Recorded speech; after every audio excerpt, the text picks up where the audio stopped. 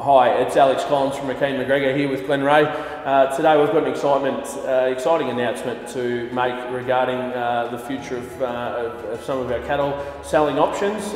We're here to talk about our inclusion into the selling at Echuca. We believe, due to sort of dwindling cattle numbers in Bendigo, it's important to give our cattle clients the opportunity in a bigger market centre. And Glen, we're forging on to Echuca.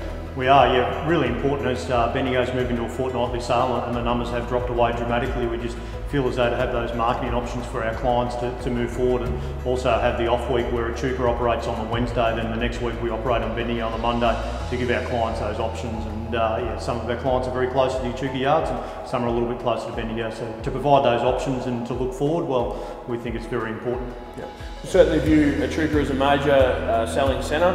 It's developed a very big catchment area in a strong cattle area. With the numbers brings an increased buying gallery, so we feel that to give our clients the really best opportunity to get a really great outcome at the minute, it's important to be represented in one of those major selling centres, hence the move up there.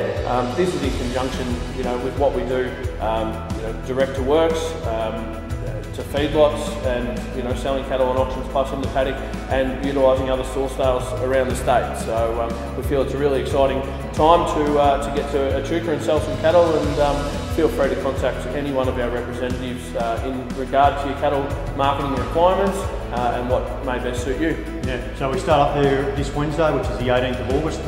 All cattle principally need to be there for a curfew time around 6 p.m. The yards do shut at 9, but it only gives us sort of that 3-hour window to sort up and draft our cattle. So the sale yards manager said there, look, it's good to get the cattle there before 6 o'clock on a Tuesday night, and then we move through and the sale starts at 8 a.m. the next morning. With COVID restrictions, well, like Bendigo, sale at the moment is restricted to clients coming in, but when those restrictions ease, we certainly look forward to seeing our clients come and see their cattle marketed and sold there at Echuca yards.